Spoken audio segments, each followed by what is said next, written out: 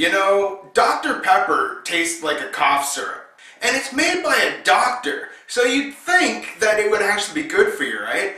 I've had a cold now for, I don't know, like a day, and I figured, I know what I'll do. I'll drink Dr. Pepper. I didn't do 2 teaspoons like all the other cough syrups. I drank the whole bottle, and I still feel like ass.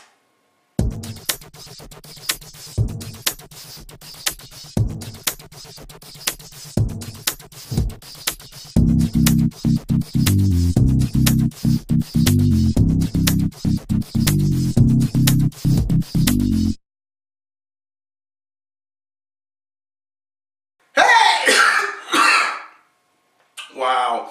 Hey, welcome to episode number 88 of the Langille Show. My name is Brian Langille, and yes, the show must go on. I had this whole bit where I was going to be warmed up in my blanket, and I was going to look all like James Brown. I'd be like, you know, huddling across the screen, and then I whip the cape off, and I'd be fine. Yeah, that didn't really work for James, and it's not going to work for me either. In fact, with the heat that these lights give off, I would have just melted into a pool on the floor, and although I admit that would have been a great visual effect, that would have sucked. Yeah, so we're in the day 5 of my battle against fast food. I haven't gone out and had fast food now in 5 days, and miraculously, anything I've ate has actually been what I wanted to. And, you know, my wallet has this strange thing now called a surplus, like there's actual money there. So I'm thinking this is a win-win situation, right?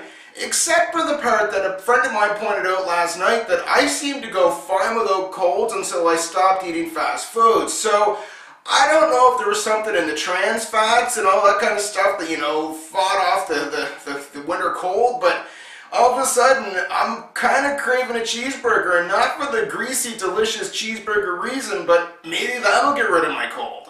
I'm kidding, you know. I don't think I'm going to go back to fast food. I'm actually liking the idea of losing 3 pounds in 5 days. Yeah, the other thing I want to talk about this episode is the fact that I said last week that I wouldn't have a show this Friday, and then I said I would have a show this Friday, and I'd stream YouTube live down in the corner so we could watch both at the same time. Then Susan came out and said Brian's not doing a show this Friday.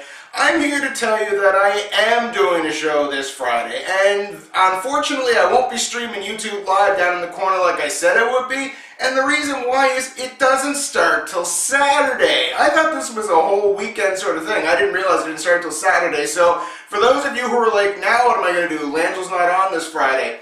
Rest assured, come on back, Langille's gonna be here. Anyway, I'm gonna wrap this one up because my voice actually feels like Aunt Carol sounds right now, so you can check out The Langille Show at thelangilleshow.com and youtube.com. You can follow me on Twitter at twitter.com/Langille, and of course, Friday nights live on Blog TV, it's The Langille Show Live. You can check it out at 8 o'clock Eastern, 9 o'clock Atlantic, 5 o'clock Pacific, and 1 a.m. GMT. It's The Langille Show Live on Blog TV.